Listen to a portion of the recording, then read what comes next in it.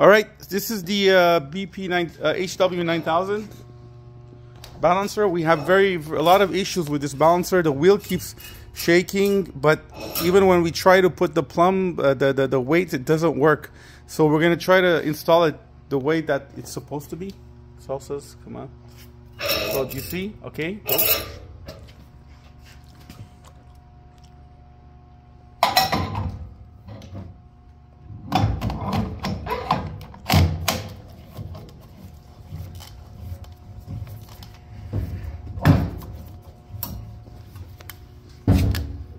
Okay, now it's installed. Now when we run it, I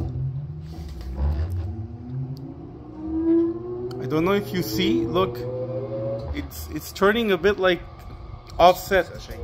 It's shaking. Is this normal? Maybe this is why we're not getting the right measurements.